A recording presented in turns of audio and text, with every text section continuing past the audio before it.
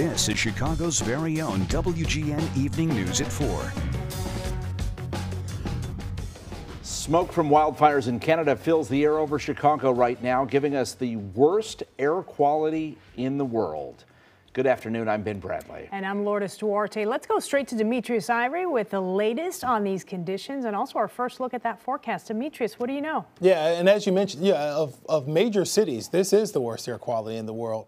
So what we're seeing across the area right now, very low visibility, down to 1.5 miles for Waukegan, down to only 1.7 miles O'Hare, 2 miles at Midway, and Bartlett is reading at 1.5 miles. Look at Aurora, 1, and Kenosha, you know, the smoke is going to be certainly most prevalent north of Chicago, because that's what we're seeing it come from. We're seeing poor air quality really all across this area of the country, especially as you get into portions of Michigan and UP of Michigan also. All right, here's a look from Edgewater. You can't even make out downtown. That's how it's been throughout the entire day. Three Oaks Rec area also shows very low visibility. There's again that live shot from Edgewater. And finally, as you see the update there for Civil War Museum in Kenosha, we are continuing to see very poor air quality. The good news is that the air quality is going to improve as we get into the next couple of days. But 77 was the high temperature this afternoon. We are completely dry and expecting to stay dry today, tonight, but then tomorrow there's going to be a chance for rain. Coming up in the 7-day forecast, we are going to talk about an air mass change, better air quality. Also, we're going to be looking at the potential, I think, for showers and thunderstorms. Back to you two. All right, Dee, thank you. And we do have team coverage on this today. Dana Rebick, there you see her. She's live on the museum campus with more. Dana.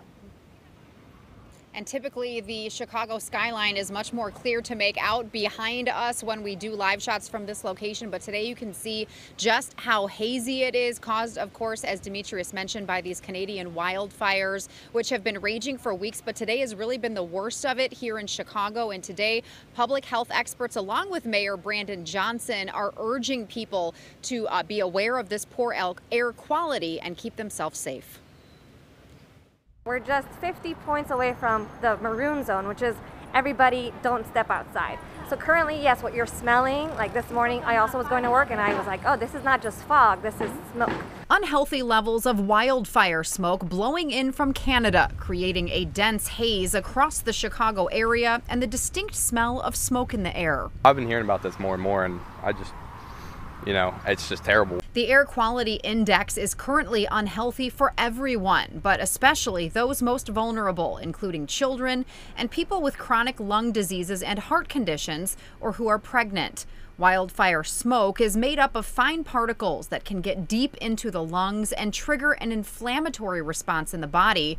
Doctors say the level today is equivalent to smoking half a pack of cigarettes. Those who do spend time outside may notice some symptoms. It can't be just some irritation, but it can also be something like lightheadedness, dizziness, especially again, if you have asthma or COPD, you might have an exacerbation of those symptoms.